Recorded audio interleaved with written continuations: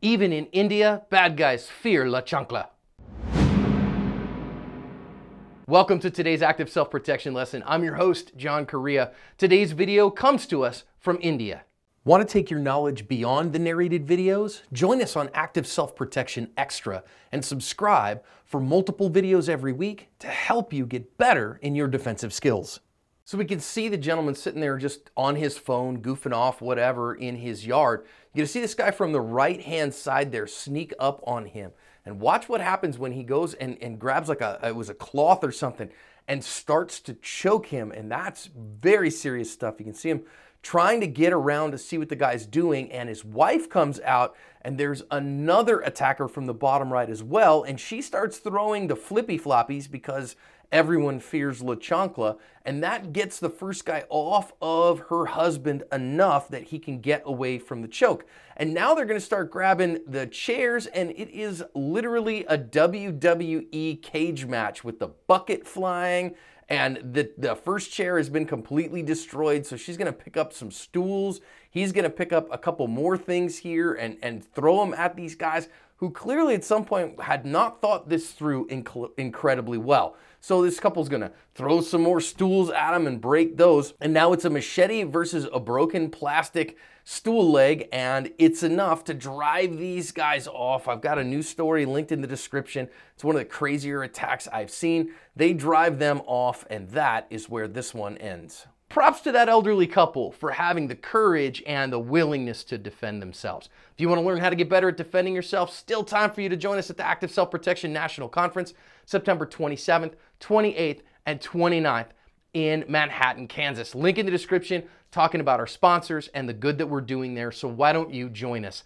Out of today's video, I want to think about being on an initiative deficit as you defend yourself. I also want to think about maintaining distance against short-range tools and communicating and working as a team to protect yourself. So of course in our home we expect to just be able to goof off and be in condition white, and I get it, he's on his phone, he's doing not a whole lot of nothing, but when you're outside, man, you do got to have a little bit of attention to your world. If you can hear a little bit. Now again, this guy's elderly. I don't know if his hearing is great or whatever, but your attention, paying attention involves more than your eyeballs. It involves your ears and your other senses as well, your sense of smell, what's going on in your world. And don't let your mobile device completely make you oblivious to the world around you. I get it, we're all on our mobiles, that's one thing, but not having any attention is a big deal. Now, as a self-defender, you're always going to operate from an initiative deficit, right? It's the bad guy who gets to launch the attack, who gets to start the encounter in CCW or in private defender encounters. And that's what happened here. So you got to recognize, you got to have some significant emotional fitness because of the initiative deficit. The bad guy's the one who gets to set the time and the place of the attack. He's not going to tell you about it until the last minute. So you have to have the emotional fitness in order to flip the switch and say, I have to defend myself. And this gentleman did. He absolutely gets after this guy and says, hey, I have to defend myself against what's coming. Now, very difficult place he finds himself in. And now the guy's wife comes out. And now you got to work together. You got multiple attackers here and multiple defenders. It's a very difficult, very dangerous situation to be in. But in order to navigate this successfully, you got to recognize every time you add an attacker, you're going to add an order of magnitude to the difficulty of self-defense. And when you add a defender, it doesn't automatically add an order of magnitude to your ability to defend yourself. You have to communicate well and work well together. Now, this lady sees the problem, and I love the fact that she just grabs an environmental weapon and starts working with La Chancla.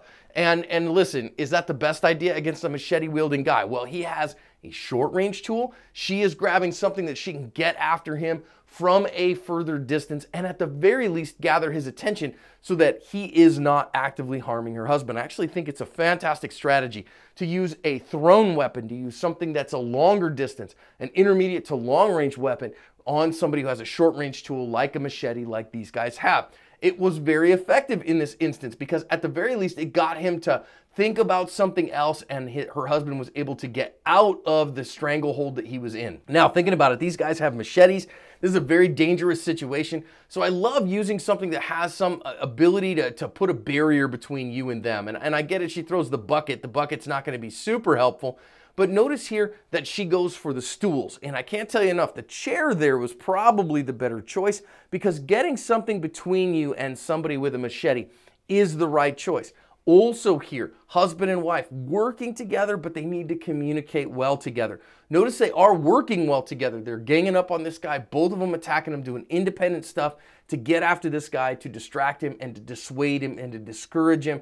That's very good. Communicate well so that you can maximize your ability to do damage to this guy and get him out of your area of operation. Notice that Grandma uses the chair here to stick between her and the bad guy. That to me is the right strategy, because now you've got something that can act as an effective barrier between you and the attacker, between you and his weapon. In this case, a machete. Obviously not going to work very effectively if they have firearms, but neither of them have firearms here, and so that works very effectively to get a barrier. Now, of course, I would prefer that they work to get inside the house, to get inside a security door like they have in that screen door, but that can be very difficult and may not be an ability to do that while the attack is ongoing. So attitude, I think, is first and foremost before everything. Notice that they are able to drive these guys off. I mean, obviously these are amateur attackers. Obviously they're crappy bad guys, and I'm very grateful for that.